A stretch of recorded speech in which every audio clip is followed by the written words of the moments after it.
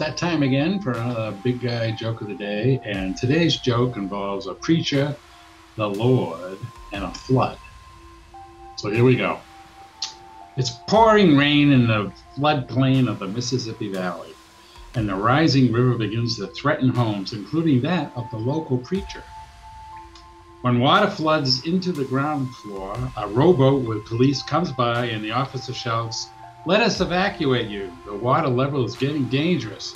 The preacher replies, "No, thank you. I'm a righteous man who trusts to the Almighty, and I'm confident He will deliver me."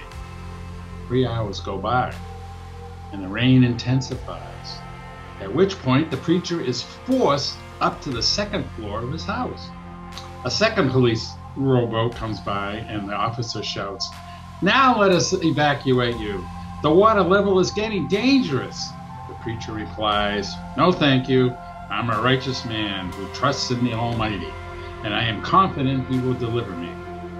The rain keeps coming down, and the preacher is forced up onto the roof of the house. A helicopter flies over, and the officer shouts down, "Please grab the rope.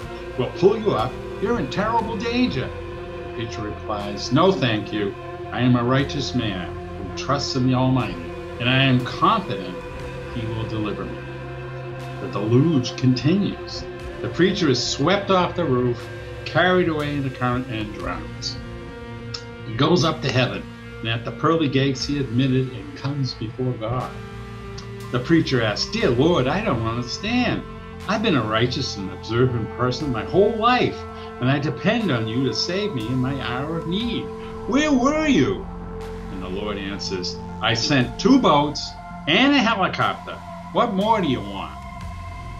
And that's the joke of the day. Thanks for watching.